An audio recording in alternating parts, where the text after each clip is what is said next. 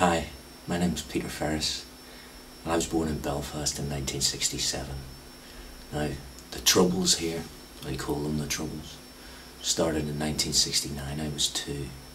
But what most people don't realise is even today, in 2010, there's actually a physical wall that divides the communities. One side you've got the Shankill Road, 2 roads run parallel, Shankill Road on one side, Protestant and Loyalist, the Falls Road on the other side, Nationalist and Catholic. A wall that's supposed to be there to keep each other safe, and in fact, it's just dividing them. Peace Line in Belfast is high barriers or gates that separate one community from the other, and that would be the Catholic community from the Protestant community. In Berlin, the wall came down after 28 years. In Belfast, the walls went up in the 70s, and unfortunately they're still there.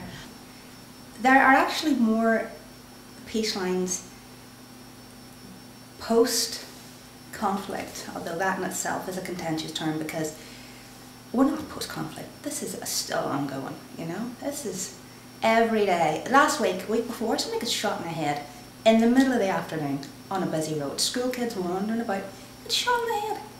People on hunger strike. This is still an ongoing situation, and these children live in these environments.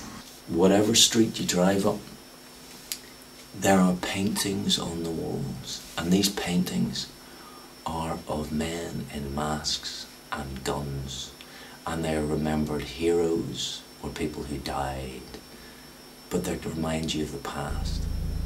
But where they're painted and how they're painted, they remind you who you are and where you are. And this is the Belfast of today. And there are children, stories that we're not even allowed to tell you. Things that are happening now with their families, and prison and activities, and some of the worst. And yet, they are meditating. And they're meditating on this road. We have experienced amazing support for all our plans and our project in Northern Ireland. Notably the David Lynch Foundation. The David Lynch Foundation enabled us to introduce our Stress-Free Schools programme into the schools, so for that we're really, really grateful. My name is Cara Coleman. I'm Arn. Megan. I'm Nathan. I'm Anne-Marie. I'm Podgkin. I'm Sean. I'm Shannon. I'm Claudia. I'm Siobhan. Gavin. My name's Tiernan. Hello, my name's Connor. I'm 13. I'm 14. I'm 14. I'm 14. I'm 14. And I'm 13. I'm 14. I'm 14. And I'm 13. 13. I'm 14 years old. I'm 12 and I've been doing TM for 7 months. For over a year. For 18 months. For over a year now. For 9 months. And I've been doing TM now for 1 year. Nearly over a year. Nearly 2 years. 9 months. Over a year now. 18 months now. 7 months. 7 months. 7 months. And I have been practicing TM since I was 13. I'm not going to tell you how many years because I know work at my age. I would say I think every child that's grown up in Belfast and certainly in Northern Ireland has been affected in some way by the Troubles. And it may not be as direct as that, and maybe something that has filtered through. I know a lot of the children aren't entirely aware of what happened, why it happened, and what exactly went on. But they certainly are coming from backgrounds where a lot of the feelings are still raw, and then they're listening to those things at home, and that certainly has had an influence on them, and not always a positive influence. In schoolwork, when I don't know the answers and stuff, I just take me a minute and meditate, and then it just naturally come to me, and it's just really helpful. Sometimes they've come from terrible things that have happened that morning before they've left for school, and if they've made it to school, it's a bonus.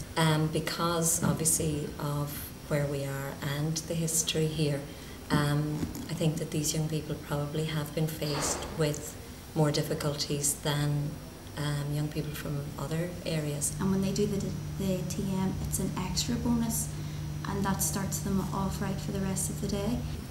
Well, when I was in school, I always had an awful hard time paying attention to teachers and all.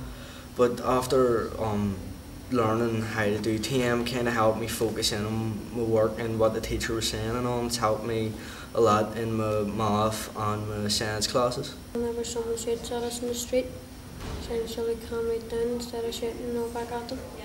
If you're going to do that, I'm away. Then they do what you want, and then I walk away, and then they go, well, if he's not doing it, I'm not doing it, and then they all go. So. Is that what you would have done in the past?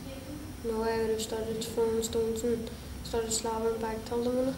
I have found there is a great improvement with the pupils themselves, and they have said this to me, and I can see the proof of it, that their lives have improved as a result, either academically or indeed in their personal lives. And as anyone knows, obviously young people can have difficult situations in their lives. They're at an age as teenagers where a lot of situations can arise which give them a great amount of stress.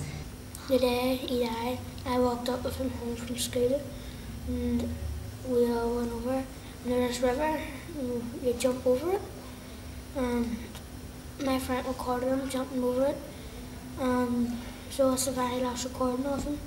And then we all walked up, and we walked halfway across the field, and I go, see you later, and she was like, see you later, Connor. And so I walked up into the house, and my brother came down and goes, do you know a boy called And I go, yes. I walked up with him home from school today, and he goes, he's dead. And I go, I just couldn't believe it, like, and I just sat up in my room thinking about it, and then came down and went out to see if it was definitely true, and it was. And I have spoken on just on an individual level with some of the children, and they would say that doing meditation, when they do it at home, when they do the transcendental meditation at home, that they feel that they're in another world. And I think that best expresses it from their point of view, that they feel that they are no longer in that situation where maybe they're not entirely happy, and they feel happy for the period of time that they do their meditation. I feel that it has allowed them to cope more easily and to take themselves away, and I think some of them have described it as they're in their own little world. But do you think that meditation helped you through that? Yeah. done meditation last night because I was thinking about it, and I was visiting his grave last night, and just I was really popular, I guess it was.